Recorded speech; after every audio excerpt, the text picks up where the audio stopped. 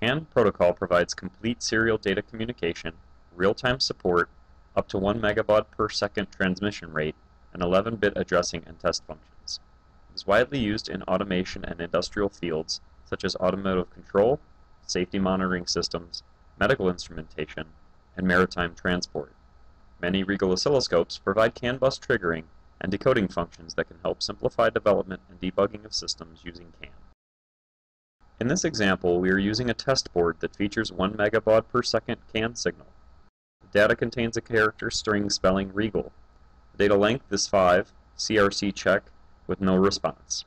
Now let's take a look at how to use the oscilloscope to trigger and decode this signal. Connect the signal output pins CAN_H and ground to channel 1 of the oscilloscope using the probe.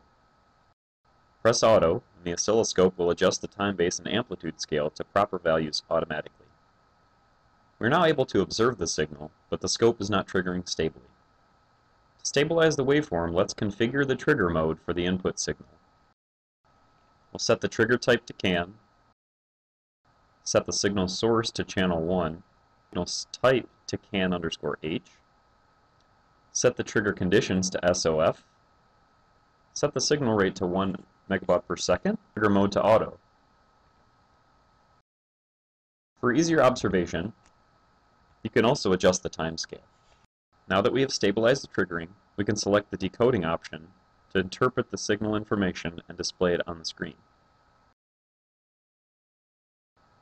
Press Decode, set the decoding type to CAN to enable the bus decoding function, set the signal source to channel 1 and the signal type to CAN_H, set the signal rate to 1 megabaud per second, set the display format to ASCII, and adjust the transmission threshold to make it pass through the signal.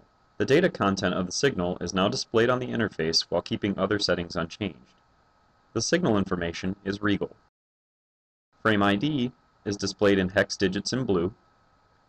Data length code, or DLC, is displayed in chartreuse. Data frame is displayed in green patches, or red patch if the data frame is lost.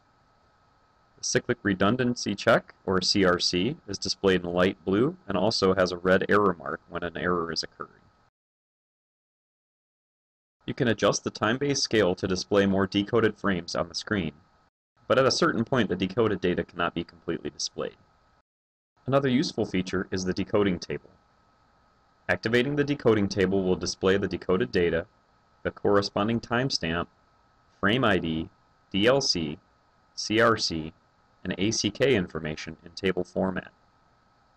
Select Event Table and select On to view the 10 groups of data nearest to the trigger on the screen. If a USB device is currently connected, press Export to export that data table to the external USB storage device in CSV format.